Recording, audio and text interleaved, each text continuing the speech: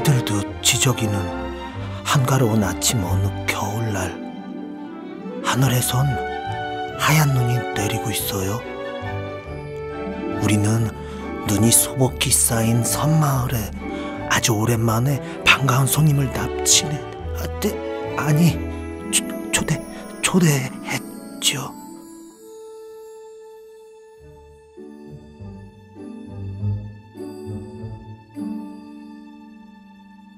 그 손님이 누구냐고요? 참, 저는 레이싱스타 미니게임을 연구하는 검은레이서 슬로우라고 해요. 반가워요. 하영, 은지, 봄이, 남주, 나은, 그리고 초롱 6명의 소녀들을 마스터께서 직접 초대했지요.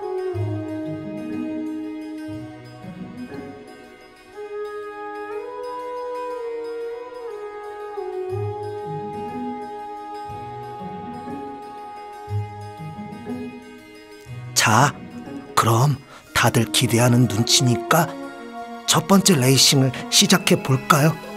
아니, 이게 뭐죠? 그 검은 주머니에서 하나씩들 뽑아보세요. 이게 뭐야? 그건 바로 미니카 레이싱. 도로 끝 정지선에 가장 가까이 차를 주차시키는 사람이 우승하는 거예요.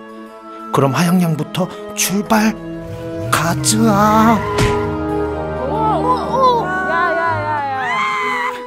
현재까지 1등 하영양, 이번엔 은지양.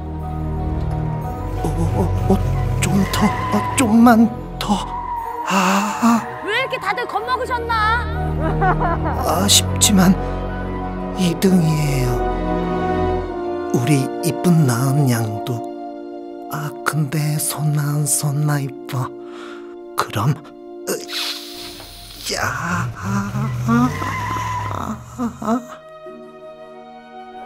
좀 세게 할걸.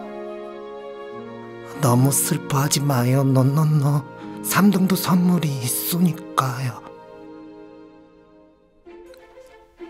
자, 이제 롱리다.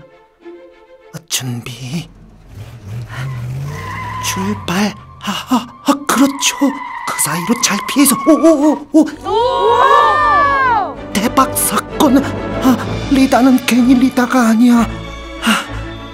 1등이에요. 눈길에 이 정도는 쉽지 않았을 텐데. 대단하다. 그래도 아직은 에이핑크 대표 게임신 봄이양이 있으니까 방심하면 안 되겠죠. 게임신 봄이양, 출발. 다시 출발. 역시 과감. 사고가 났네요. 나 브레이크 할 수 있어. 보험료 부를게요. 보험회사까지 부르실 필요는 없는데 이거 그냥 장난감 차잖아요. 봄이양도 미안해하는 눈치. 원래 레이싱 이렇게 하는 거예요. 는 아니었네요. 틀린 말은 아니에요. 미니게임이니까. 자, 그럼 이제 마지막 남주양. 주행 코스를 바라보는 비장한 눈빛. 좋아요. 차들을 피해서 그 사이를 쭉 가면, 그렇게 쭉 가면, 그런데 그렇게까지 쭉 가면 탈락입니다마는. 남주양의 해탈한 표정. 저는 이만 마스터에게 보고를 올리러. 자, 그럼 다음 게임에 봬요.